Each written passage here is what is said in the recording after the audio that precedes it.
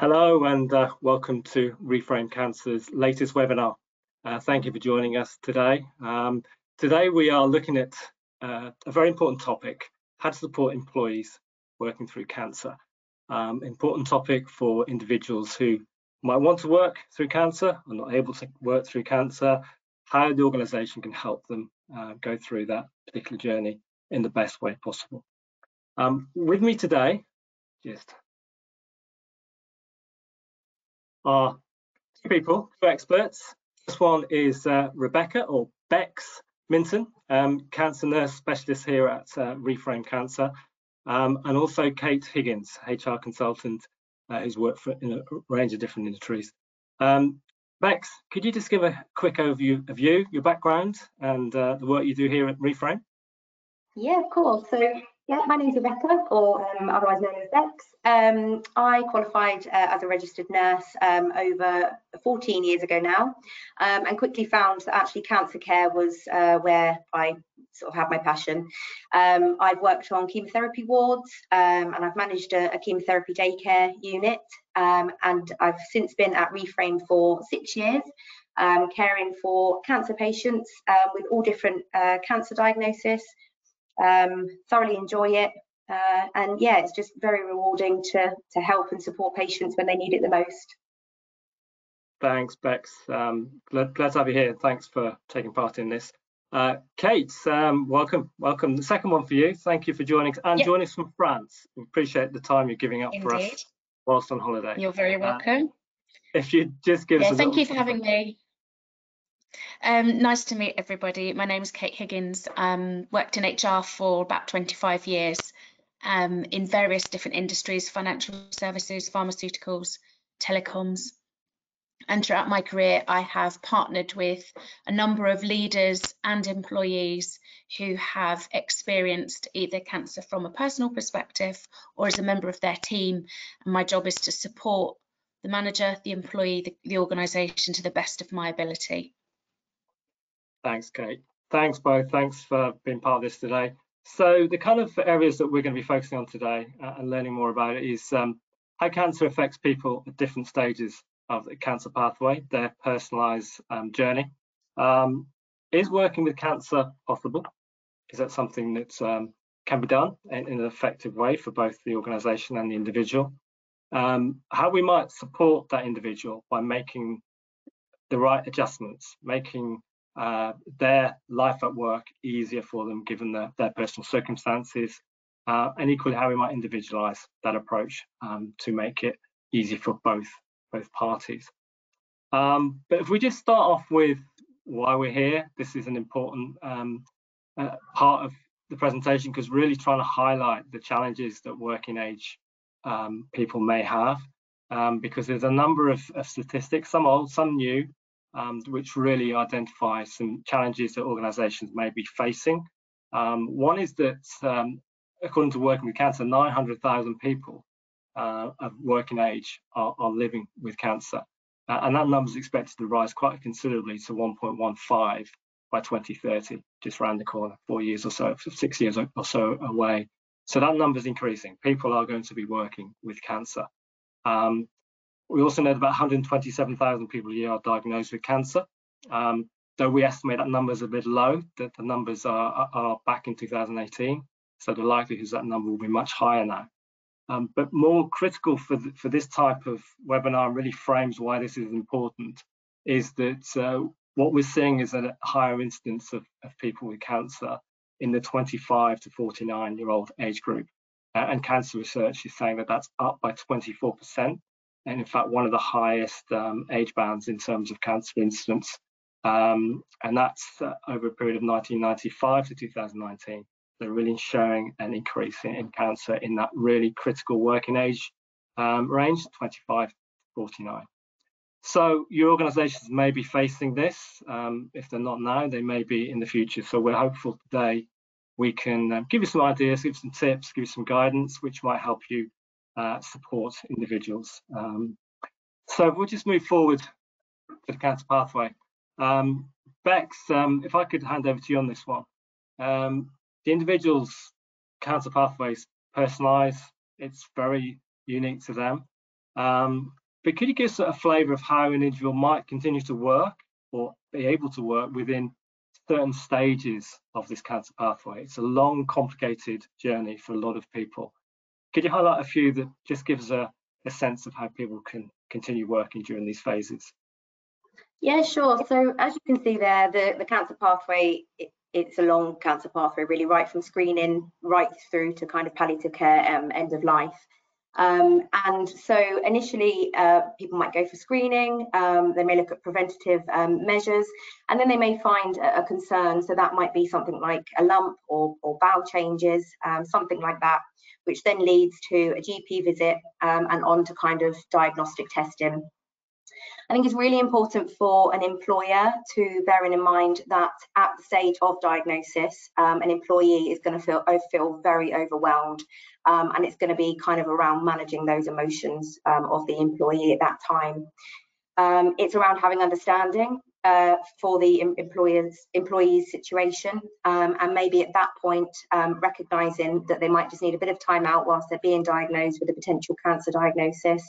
And that there may need to be some adaptations to their roles just whilst they're going through that particularly turbulent time. Also as well, at the stage of diagnosis, or at the point of diagnosis, sorry, an employee is probably not going to be able to perform their role to the best of their ability. Their concentration levels are not really going to be there, not going to be great. So it's just really important to just regularly check in at that point on the employee, and just make sure that they have the time to go through the diagnosis process as they need to. Following a cancer diagnosis, obviously does come some form of treatment. So if that's obviously chemotherapy, it really is best at that point to get an early occupational health referral put in place for the employee. Just so that they're able to be assessed by occupational health and have that communication with them in terms of speaking to them around how they might feel with the side effects, the tiredness, and all the other debilitating side effects that can come with treatment. If obviously a patient or an employee had surgery, obviously that does come with kind of reduced mobility, extreme tiredness, and it kind of will be up to the employer then to kind of recognise that they may need to kind of pace their activities at work, and may not be able to kind of maintain the level of function that they did before. So employers might want to look at periods of rest. So if it's possible, reduce work hours, or maybe working one day and then having a day off, so that the patient and employee, especially if they are on treatment, can rest. And then it's also as well looking at the kind of self-management end. It's really important for the employer to recognise things like scanxiety and fear of reoccurrence as well, because it's quite often thought that once someone's out of treatment, that's kind of it, and then they're able to return to work and all is well. But actually, if they're having regular follow-ups, regular check-ins, it's really important at that point for the employer to recognise that they may need a bit of time off, may need a bit of downtime at that point as well. And then just important really just to be as flexible as possible throughout the kind of cancer pathway, and just provide regular check-ins, especially around kind of appointment times as well. Excellent, thanks, Beck. So it's a long and complicated cancer journey for some, shorter for others in terms of the type of cancer they might have, but in each case very personalised, very customised. Important to keep open dialogue and do your best to support the individual at whatever stage they might be at, because some may be benefiting from that working environment. Yeah, and for some it might be that they get a diagnosis and then they kind of go on a bit of a watch and wait program where actually no intervention is needed, so they probably will be okay to come back to work, maybe with a bit of additional emotional support. But for others, if they are going on chemotherapy, radiotherapy, surgery, that would be a very, very different outcome in terms of returning to work. Indeed. Brilliant. Thanks, Bex. Okay, so let's consider working through cancer. Is it possible? There might be assumption that people with cancer don't work, can't work, don't want to work. What's your view on this, Bex? Yeah, it is absolutely possible. And for some employees, returning to work, providing that the company can manage those reasonable adjustments, it actually provides them with a sense of purpose, a bit of distraction away from constantly thinking about cancer and the treatment that they're going through. It can also help with, decreasing the feeling of isolation, loneliness, low mood.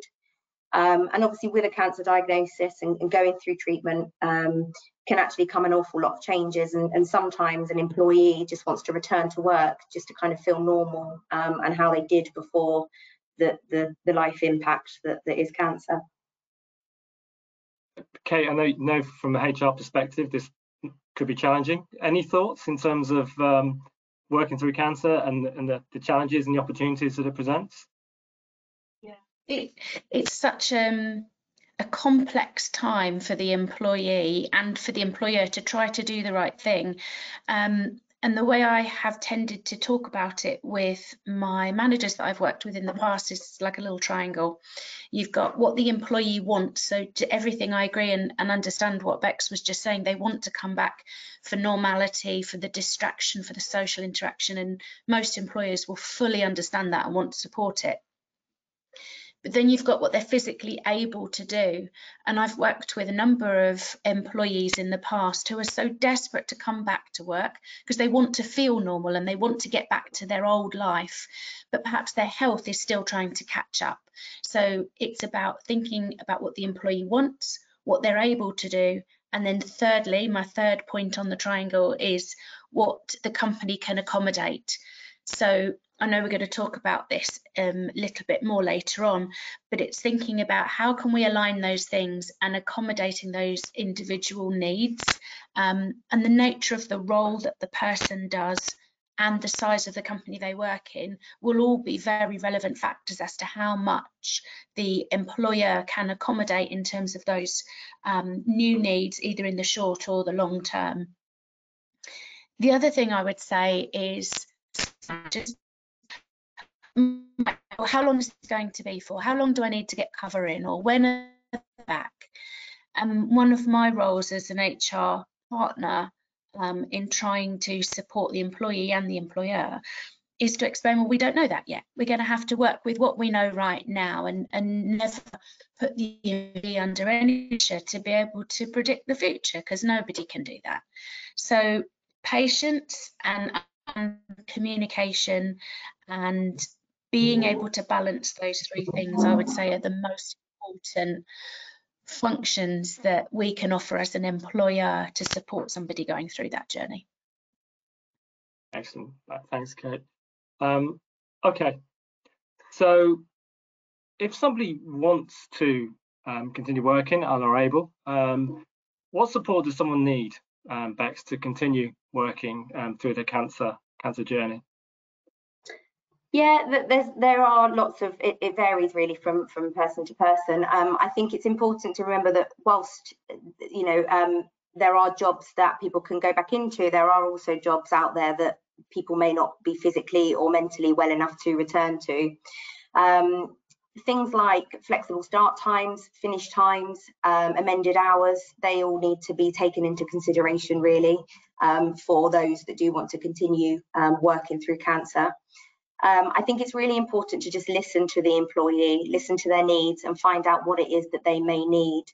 Ask them what it is that they may need to have in place to make them feel more comfortable to return to work. So a couple of examples, someone with peripheral neuropathy, which is kind of numbness in your extremities. If they have a role where they're typing and things like that, they may need additional software, they may need dictation devices, things like that.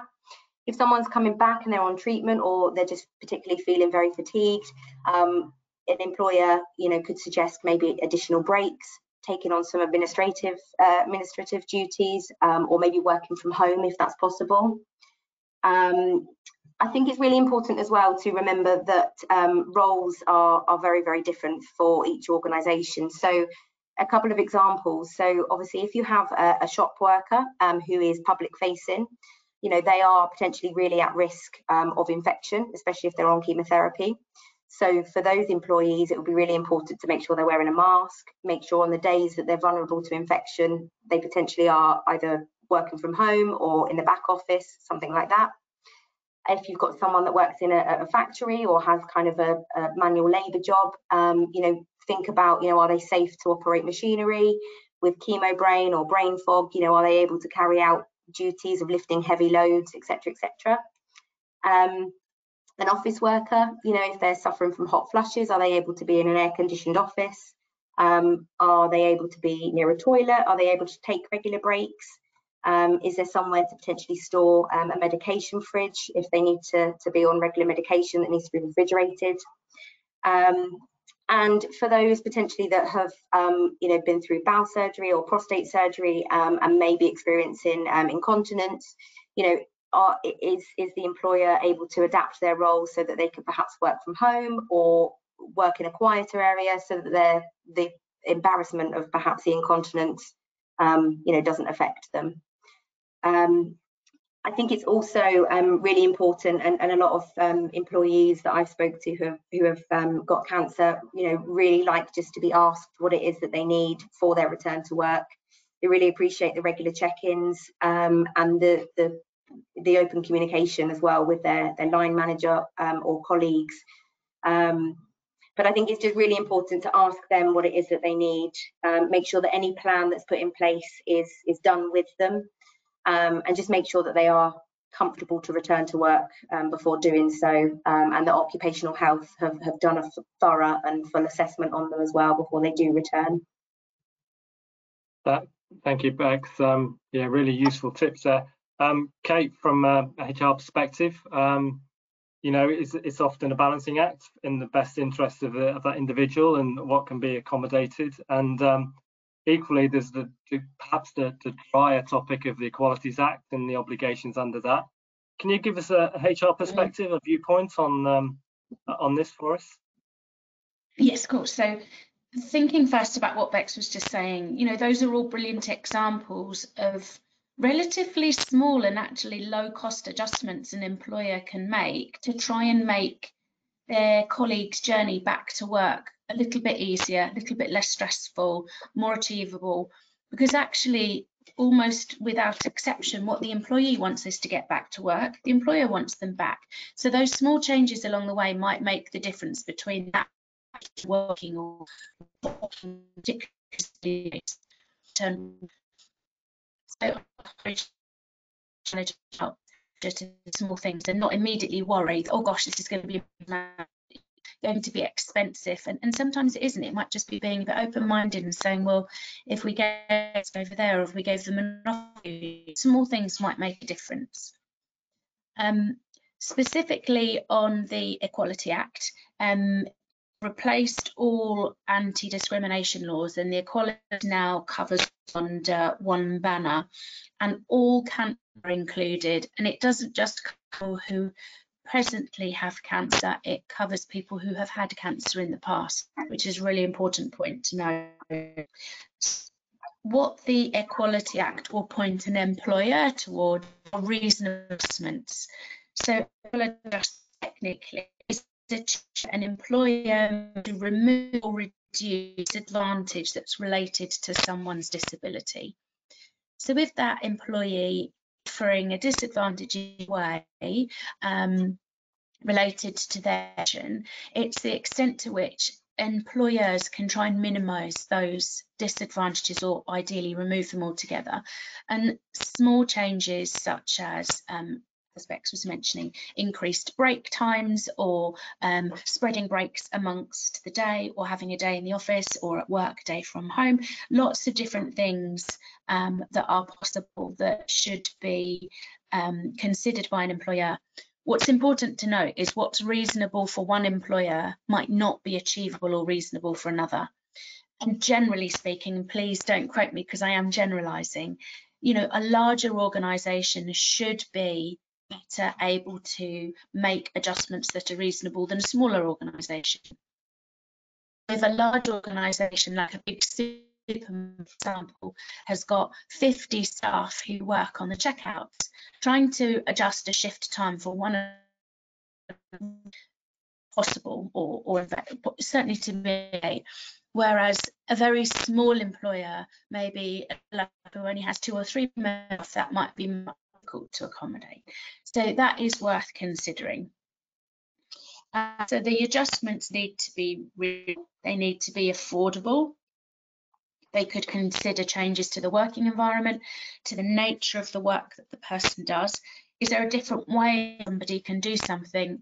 And one example I can remember talking about with a manager, they were dealing with quite fast-paced financial transactions. But some of the transactions were not fast-paced and they had a much longer turnaround time. So we would try and channel transact to the work on a phased return. So if they judged the morning, as an example, it wouldn't matter if they finished those transactions the next day because they weren't time bound. So just really creative ways might make the difference to help that person have a more successful return to work. The employer does not have to change the basic nature of the job. An example I read about on ACAS talked about an employee who worked in a call centre handling calls all day. If they were no longer well enough, or in that short term well enough to handle calls, the employer is not expected to make up a new job for them. But again, if there were an open vacancy or an extra need elsewhere in a larger organisation, it would be reasonable for them to try and find an alternative. So creative thinking to try and do the right thing for a person who's struggling is always the first place to start. Excellent. Yeah, good advice. It's a difficult balance, isn't it, to get the right kind of support in place that is really customised for that individual's needs, but equally finding a way of allowing them back to work or supporting their return to work in a way that's effective. But there are ways, and to use your words, creative thinking. There's and an open mind. There's ways to allow individuals to continue the benefits of working within an organisation, part of a social network, and being part of something that they can contribute to. It's an important part, Bex, of supporting them through that cancer journey.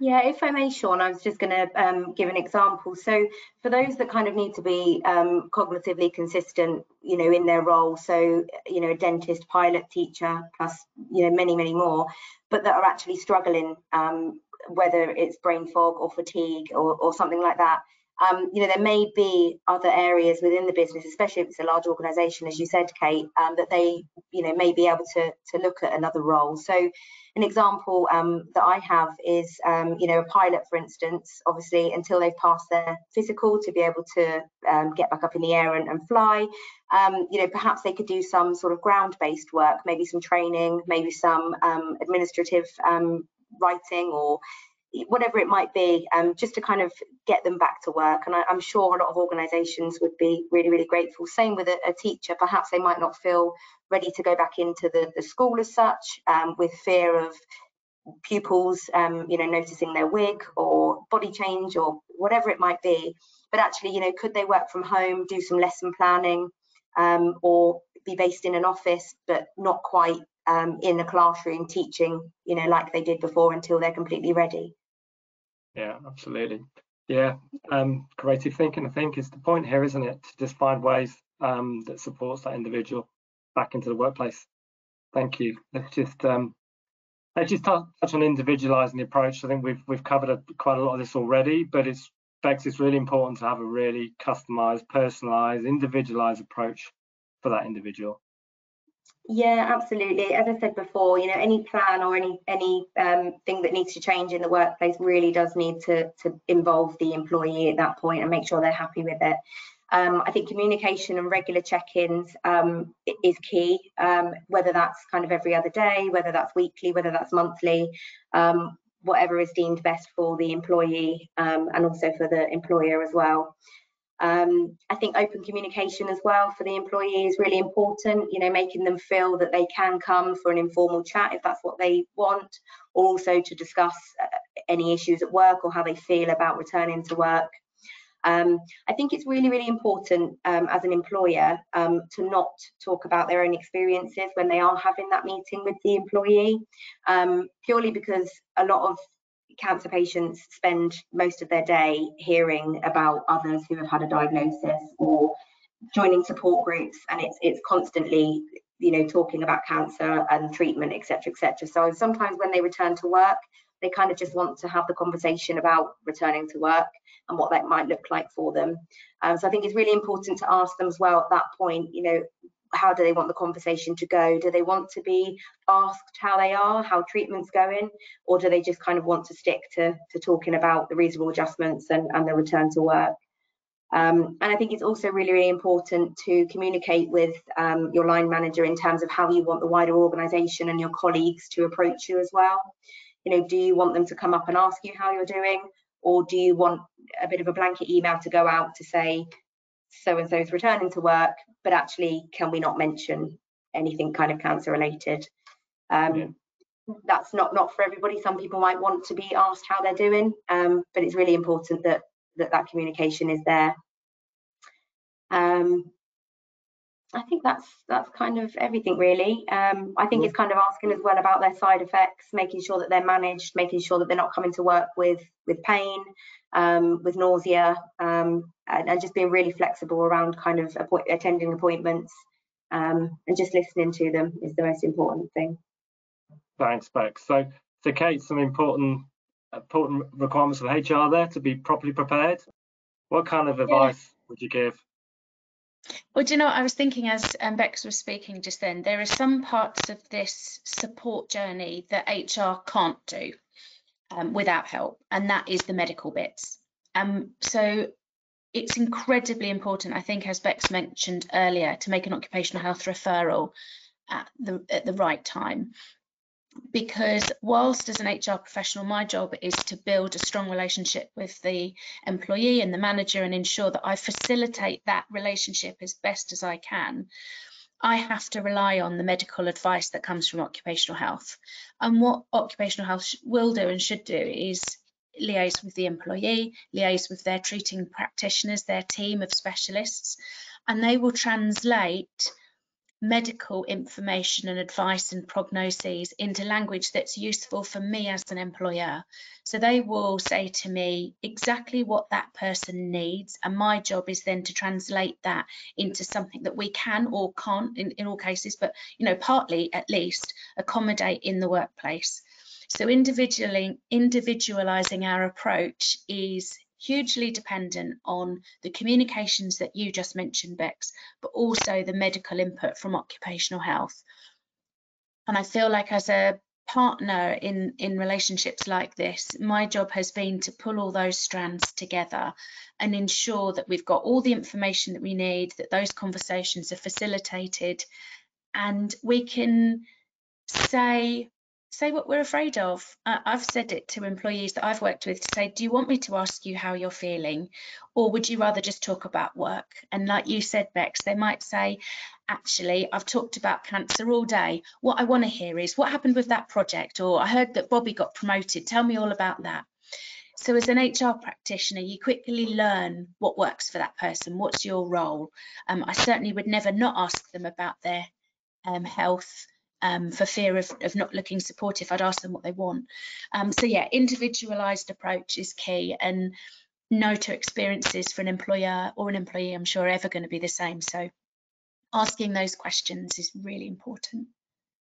I think as well, when an employee, is having these discussions, it's really important for the employer to, if it's okay to do so, is to ask if they want someone there present with them, because often when they're going through treatment, whether it be physical pain or emotional pain, they're not really going to retain an awful lot of the information. So to perhaps have a loved one there or a colleague there just to write the notes and everything, that can also be really useful as well, to have someone else present in the meetings, just so that if they do forget things, then obviously they can go away and reread the notes and everything. So if that's able to happen, I would always recommend to employees to have someone with them.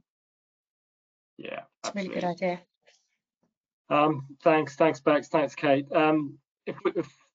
There's a lot been said today, lots to take in. It's a complex area, but with the right kind of thinking, the right kind of support, individuals can return to work and continue working in a really productive way.